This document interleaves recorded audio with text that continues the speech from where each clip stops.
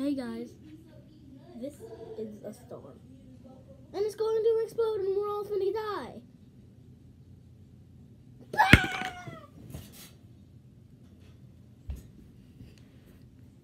Oh, see that freaking star?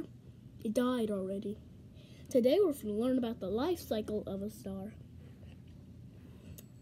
All stars have this cloud of dust and gas squishing in by gravity.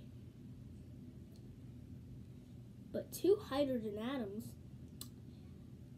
confirms the helium really fast.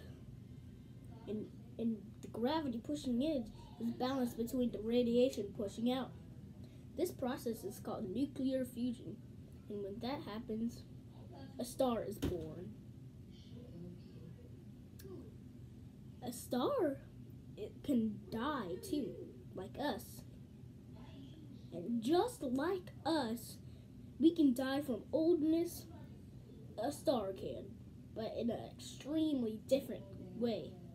Usually, the star runs out of, it slowly eats its supply of hydrogen, and two helium atoms confirm to other elements like iron, which makes it explode into a supernova.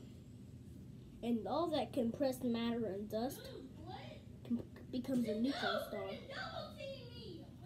But when it keeps compressing in a large star, it becomes a black hole. Subscribe. Black hole!